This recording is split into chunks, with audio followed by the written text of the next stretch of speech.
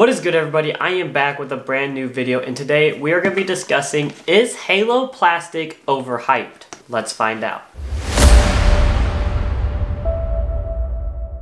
Now, I feel like Halo plastic was pretty sought after right when it came out, of course. Now Innova's doing a little bit better job of actually keeping them in stock, but there's still some hype around where I see it on Facebook, and I definitely throw a lot of Halo plastic myself. And so I wanted to do this video and try to be as transparent as possible with you guys on if the hype is real with Halo plastic and why it's so sought after. To kind of determine if the hype is real, I have come up with 3 categories, all on a scale of 1 to 10, 10 being the best, and 1 obviously being the worst. These categories consist of durability, the comfort level of the plastic in the hand, how it feels. Lastly, I feel like the most important reason why you should buy it or you shouldn't buy it is basically the flight, and I'll get into greater detail when we come to that category.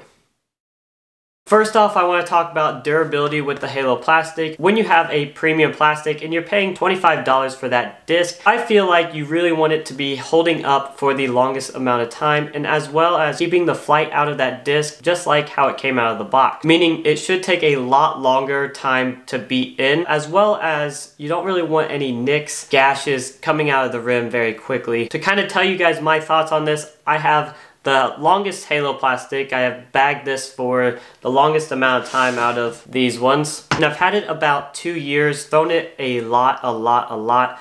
Anybody that has played with me knows that this was a big go-to of mine, and it still is. So after 2 years, I've really only noticed one chip right here in the rim, and you might be thinking, uh-oh, a chip, that's not good.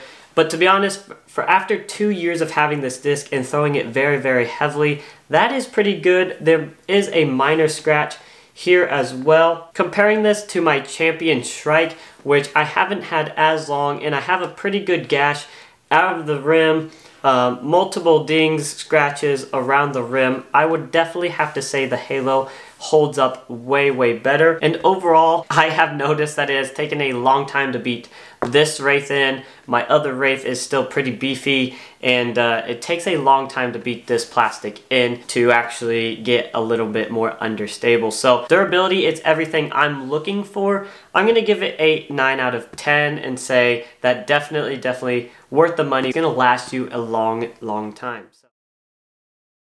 Moving right along to how comfortable is this plastic? Does it feel good in the hand?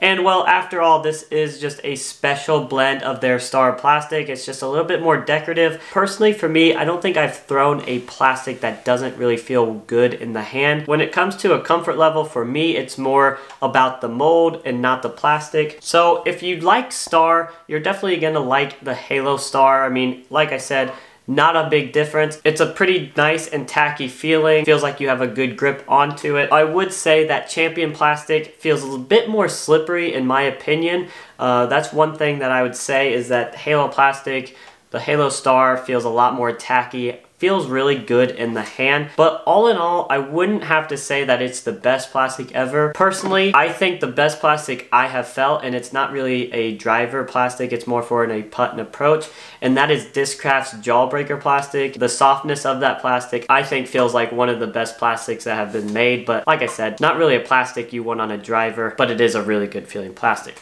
Back to the Halo. I would have to just give this an above average, you know, a 7 out of 10, because it's not really making a big difference to me how it feels. I think it feels good. I think it has a good grip, but all in all, I wouldn't have to say that it's the best, and I wouldn't say it's the worst. It's just like your normal Star plastic you can buy in any mold.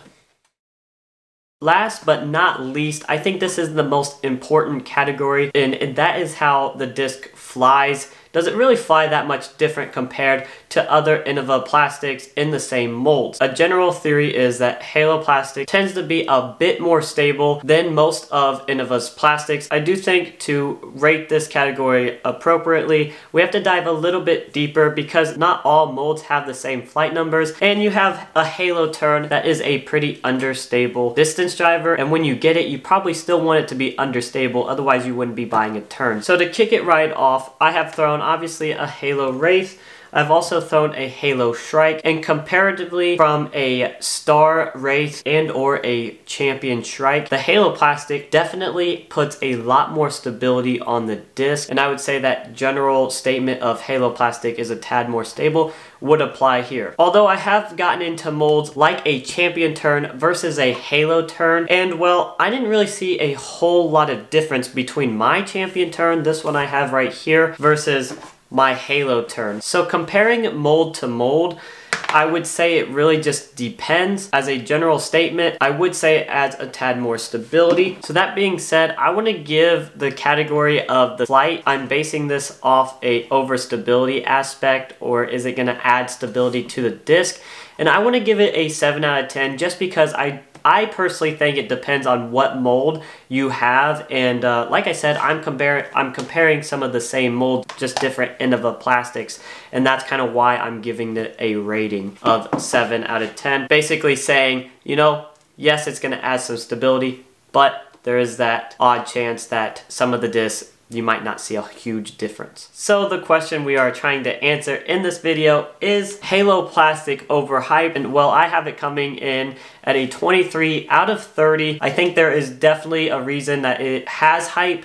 I think some people could get a little carried away and overhype it and build their whole bag out of Halo, but you know what? I say that there is some hype there, and if you really like the plastic, you throw what you like. Evidently, I like it. I throw a lot of it. So for sure, I think it is worth trying out. I think there's some hype there and reasons on why you would want to bag it. Hopefully this video helped give you a more understanding of my personal opinions on the plastic. I personally bag quite a bit of Halo. I've become really fond of the Halo Plastic. Let me know what you guys think of the Halo Plastic in the comments if you've thrown it before, and I hope this video helped you guys out. Make sure you hit that like and subscribe button. Go follow Chase and Chains _ on Instagram where I post there daily, and we'll see you on the next one.